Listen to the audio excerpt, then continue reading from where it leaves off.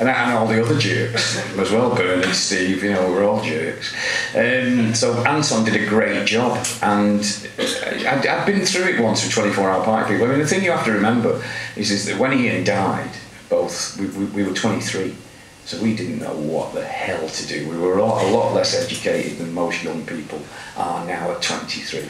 So I just went and locked myself in the pub, you know, and said, when it's all over, just tell me and I'll come out, you know.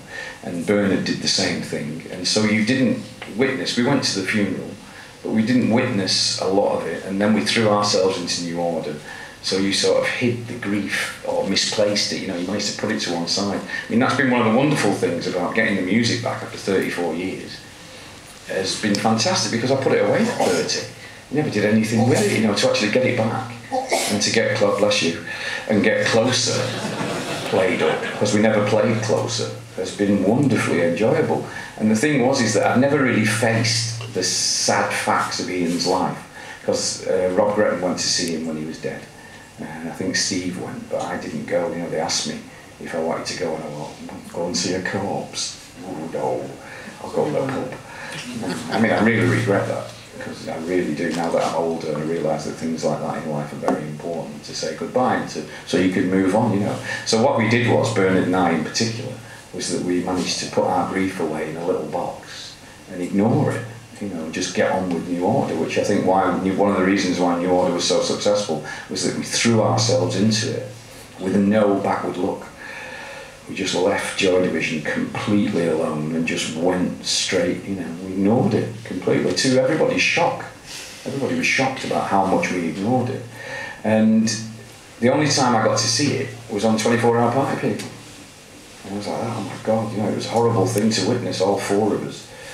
Steve, Rob, Gillian, Bernard and I were really shocked when we saw 24-hour Party People, because it dwelt on the, you know, his death a lot. So by the time you got to Control, you were almost ready for it. I mean, the worst thing was when we were in Cannes watching the finished film, because I'd seen a rough edit, but I'd not seen the finished film.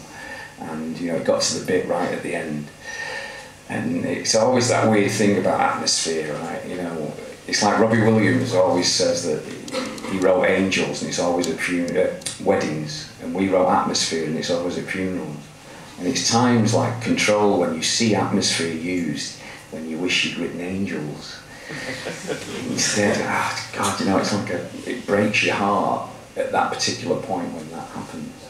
And in Cannes, it was sold out, 2,000 people in the cinema watching it. And that bit cut through you like, oh God, you know, it broke your heart. The bit where he died on the screen. And then everyone started clapping. And I was like, what the fuck are you clapping at, you bastard? It was really odd, you know what I mean? It was like, it wasn't a film, it was your life. So it was an odd situation to be in, but you know, I suppose I'm quite lucky in that I've had 2 films made about me and I'm still alive. Such wood. Yeah. In the aspects of Ian Curtis, I mean, there is a... Okay, we've got 2 minutes only, so it's going to be very short now. So.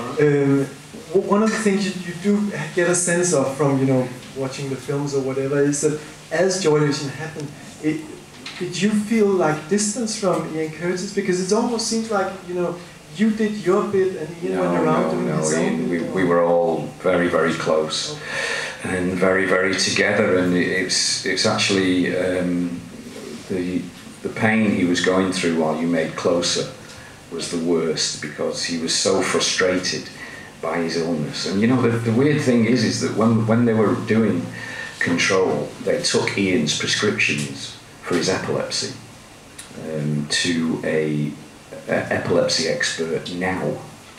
And the epilepsy expert looked at Ian's prescriptions, his tablets, and said, this was guaranteed to kill him. You know, that's how much the treatment and how much expertise they have now compared to how much they had then. And the thing is that, you know, we were just 2 tossers from Salford. You know, what chance did we have when all the experts didn't know what they were bloody doing either? But to watch Ian go through it, because he was so frustrated, and he was his own worst enemy, in that if you'd say to him, are you all right, Ian? He'd go, I'm on top of the world. I'm great, come on, let's get on with it. And you'd be like, that was the thing you most wanted to hear. So you always went with it. you know, and I think in a way you feel the guilt about that. But he always told you exactly what you wanted to hear, because he didn't want to let you down, because he was the one, as I've said before, that always used to pick you up by the scruff of the neck whenever you started to go down, whenever you weren't getting any gigs, whenever the press were against you, whenever, you know, things weren't going right. It was always him that used to pick you up and go, come on, we can do it, you know. And so I think he kept that up for us, and unfortunately, you know, he paid the price of it. And that's why the turnaround at the end in his illness was so shocking, you know. It was awful. I mean, I was with him on the Friday night before he killed himself on the Saturday night, and we were cock-a-hoop, you know, screaming in the car, jumping up and down on the seats because we were going to America. It was like a dream come true, you know, to take your shit-hot band to America. It was like it was the zenith, the peak of our career, you know. And now I'd just say, oh God, this guy was bipolar. You know, one minute he was really up, the next minute he was really down. Unfortunately, when he was really down, there was nobody with him. On Closer, when we all lived together while we were recording, you were there for the highs and you were there for the lows, so you could get him through it. But it just happened that on that particular low, there was nobody with him, you know. It was a very, very tragic end. Well, we do have the music, and obviously a lot of us is very pleased about that. Yeah, so. yeah. Well, I mean, no more than me. I mean, it's an odd thing because, you know, to play it now and to be appreciated, because when I did, the very idea of me playing it in England unleashed a tidal wave of criticism. The fact that you would actually dare to play it, and the fact that Stephen and Bernard fell into that as well. It's actually quite odd, because I mean, all you're doing is playing the music. You know, it's like you're not emulating the band, you're just playing your interpretation as a way to say, fuck me, these are great songs. You know, and it's actually been very nice to play them and for people to appreciate what you do and the way, the respect that you show it. You know, so it's been nice, I must admit. And people can hear it in, what is it, 40 minutes? Well, yeah, the way you're going, yeah.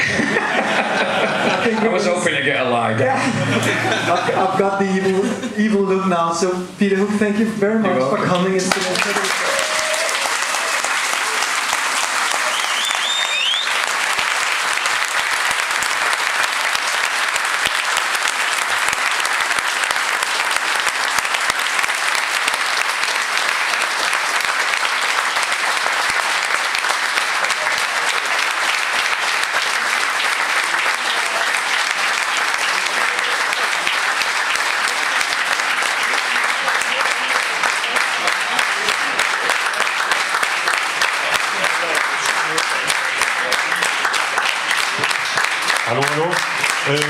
Tak for i aften. Vi ses sikkert ud i Amager Bio om lidt.